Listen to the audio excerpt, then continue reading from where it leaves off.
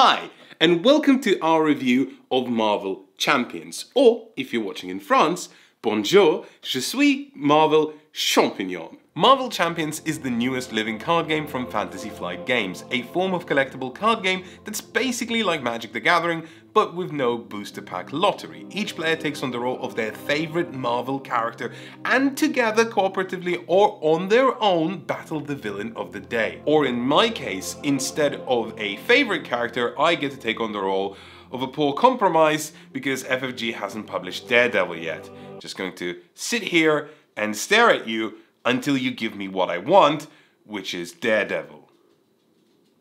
Wow! FFG have just announced a new Daredevil character. Really? No, I just need you to move on to the next scene. Marvel Champions is 1 year old. Happy birthday! And has already become a crowd and critical darling. Ask anyone who's played it and they'll at least have something kind to say about it. And when I played it, when this game was released, I was not impressed. But this wouldn't be the first time that I wasn't smitten with a core set of a card game to only see it blossom later. So I waited for a year before publishing anything editorial, and now that a whole bunch of extra packs and a big box expansion has been released, I can lay my cards on the table.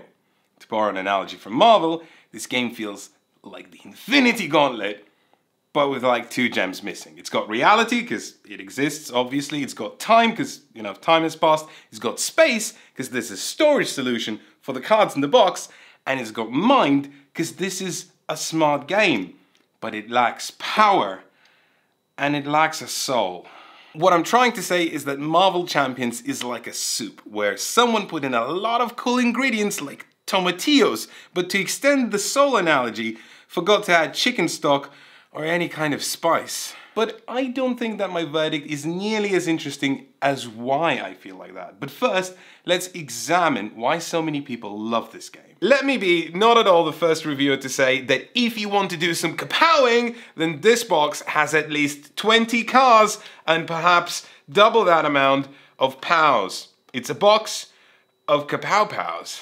Even the core set itself features some fan favorites like Speedy Man, the Iron Bucket, Lucy Lawyer, Captain Copyright, and Catman John. Not enough? Well, in the last year alone, the roster of playable characters has expanded to Miss Marvel, Captain America, Black Widow, Spider-Woman, Hawkeye, Thor, Doctor Strange, my favorite, and then Hulk. I haven't got the Hulk pack, but if you just imagine me green, honestly, we're 80% there. Every time you play, you'll also select a villain, and that will determine the scenario you'll try to overcome. Play against the Green Goblin, and you have to figure out how to avoid his pumpkin bombs while simultaneously dealing with his criminal empire. And if you play against Rhino, then you have to figure out, I don't know, how to de-Rhino him. I really don't like Rhino. When you play cards, they resolve into pretty typical collectible card game things. For example,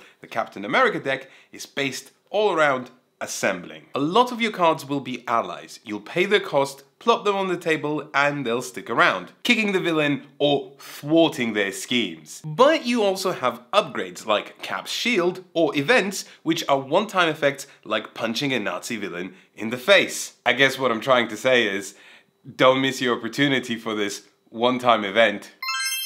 So far, feeling very uninspired, right? Well, here's where Marvel Champions gets really cool. Each of your heroes has a hero form and an alter ego form, and they can flip between them once a turn. First up, you want to flip between each side because certain cards can only be played or activated when you're in that mode. For example, Steve's Apartment, and yes, Steve's Apartment is an actual card in this game, just run with it, can only be activated to heal 1 damage and draw 1 card when you're in the alter ego mode, aka you're being Steve Rogers. Now let's talk about the friction. Let's talk about the tension between the mechanisms and the objectives of the game.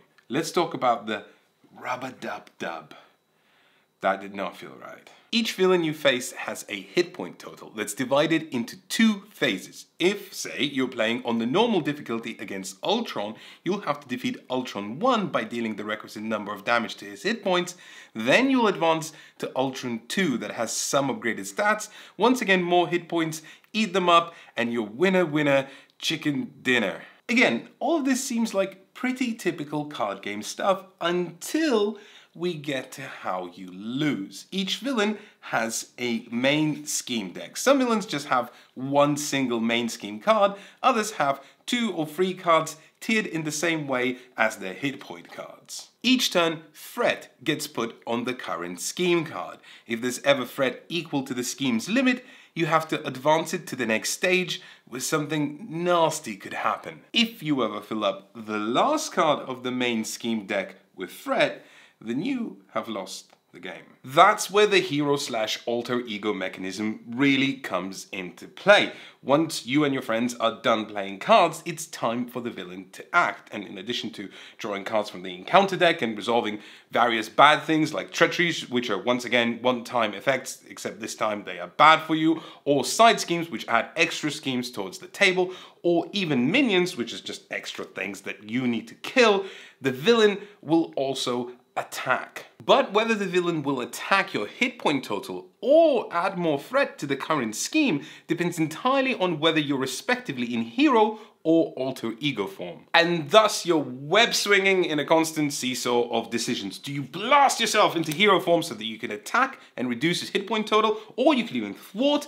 and reduce the amount of threat that's on the current scheme, therefore managing the situation, or do you just chillax into the alter ego form where you can tap your card to heal some hit points, draw some extra cards at the end of the turn, which are also resources that you use to pay for other cards. I know that sounds confusing, but it's actually pretty simple. There's just some resource symbols at the bottom of the card, and then you spend those to play the card that you actually want to play. In its best moments, Marvel Champions doesn't offer a clear answer. Each decision has downsides, and you're backed into a corner. No matter what you do, there will be consequences, and most of the time, you're the weaver of your own fate. That's the thing, you see. Mechanically, Marvel Champions doesn't have a lot of fault. Sure, it's swingy, but thematically that works in its favor, and I could perhaps dent it for the game continuing when one player has been eliminated, an egregious mechanism in a 4-player game.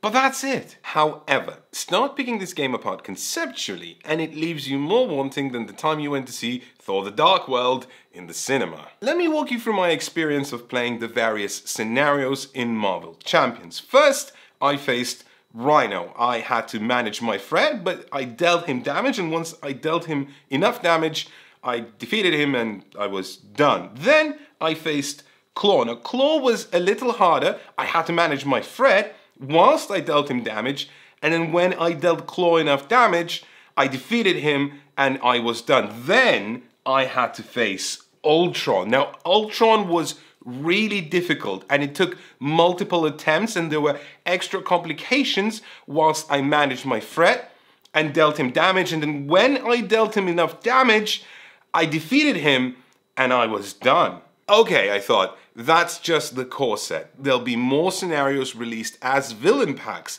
So I got the Green Goblin pack that came with 2 scenarios. And once again, I had to manage threat whilst I dealt with complications and dealt the villain damage, and I was done. I'm oversimplifying things slightly. There's some interesting things going on with modular sets that change up each scenario, additional side schemes that create extra conundrums, and even personal nemesis that are tied to whatever character you're playing that pop up from time to time if you're unlucky. But the narrative tenor of each adventure feels identical to the previous one. Now, this might be an odd critique, but given the context of FFG's previous cooperative LCG, Arkham Horror the card game, it makes a lot of sense. I'm by far not the only reviewer to make this comparison, but I feel like Arkham spoiled me. Each scenario felt like a narrative journey with many twists that bulldoze the foundation of the rules you're familiar with to reshape them into a unique experience with each new pack. Whereas Marvel Champions doesn't feel so much like it has a story and more like, hey, here's a boss defeated in the established framework and you can change stuff up with modular things if you like. Side note, just because people are going to ask, yes, we're still working on part 2 of the Arkham Horror video. It's just a long project, it takes a while. I've got nothing against a good boss fight, but when you consider that the Marvel Champions theme is born out of a narrative medium and the Arkham Horror franchise is synonymous with you constantly facing a big, stupid boss, I can't help but feel like the design ethos of these two games should have been flipped. I'm treading on dangerous ground here because the advocates of this game love it for how it handles the theme. The constant flip-flopping between duties as a mere mortal and a paragon of power. The mechanical ideas in each deck representing the character's tropes and arsenal. But I don't think that's where theme comes from, because as soon as you try to extract it from text on cards, rules or flavor, you inevitably run into the problem of the whole thing devolving into nonsense. Imagine a 4-player game playing the introductory scenario from the core set with the starting characters. In what world would you need Iron Man, She-Hulk, Black Panther, and Captain Marvel to stop Rhino, the narrative stopgap that comic book writers use to pad out the story until they get somewhere more interesting, from robbing a bank? Even in a single player game, one of these characters would be way too much effort for this footnote. I think it's rather telling that the winning condition for this game is you just running the villain out of hit points. Tell me, have you ever read a good superhero comic book arc where the story ends with the good guy just defeating the bad guy by beating them up? The great thing about superhero stories is that they have capabilities far surpassing any average human, but it's never enough to succeed. To overcome great challenges, they use compassion or empathy or friendship, all of the best values of human greatness. Basically, the thing that makes them super is not their superpowers, but that they embody the best of us. They're more human than humans. And when they fail because of greed or ambition or hubris. Again, human qualities. And Marvel Champions arguably represents some of that with the alter ego mechanism, but within the scope of gameplay. That's mostly used to just recover hit points so you can get back into the fight and beat the villain down again. In Amazing Spider-Man issue 700, Peter Parker wins by dying. His mind is swapped into Doc Ock's failing body, and he realizes that the only way he can win is by turning Doc Ock into a hero, because his fate is already sealed. Whether you like that story or not, you can't argue that it isn't an excellent example of superhero narratives being weird, different, and creative. And when I think about how that story would play out in Marvel Champions, I can come to only one conclusion. It can't.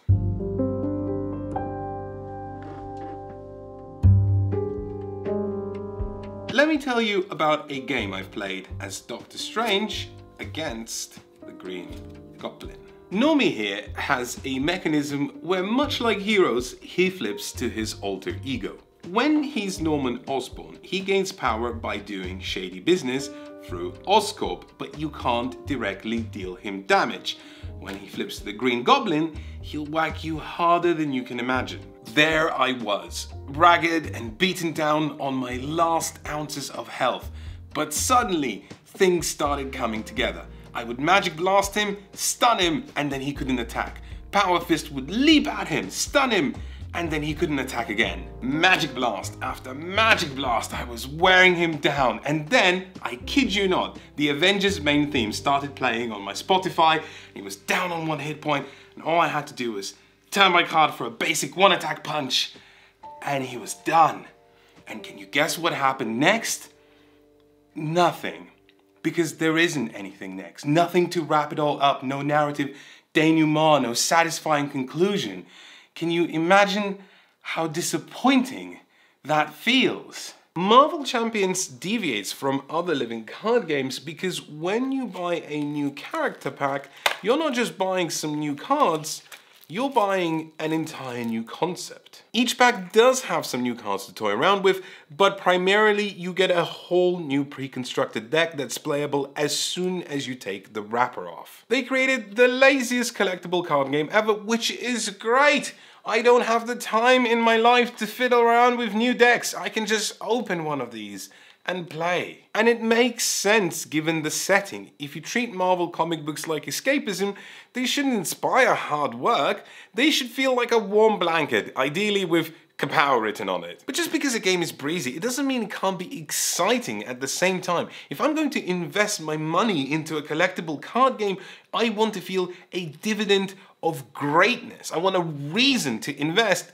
And so far, the only reason I found is that this game has Kamala Khan, and sadly no other game does. Marvel Champions has existed for a whole year now, and it's had 9 packs and an entire expansion box packed with goodies. There should be enough ideas here to really indulge in creative deck construction. Now, I'm sure seasoned, dedicated fans of this game are going to disagree, but after I dabbled with deck construction, I just went back to these pre-constructed decks, because nothing I made was exciting enough to warrant the effort, which again isn't an indictment. Like I said, I like that this is a lazy game and I can just open up a pack and play.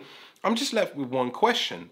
Why is this a collectible card game? Whether it's character packs or villain packs, I don't think the cost of these justified what I got out of them. Whereas the Red Skull campaign box is the complete opposite.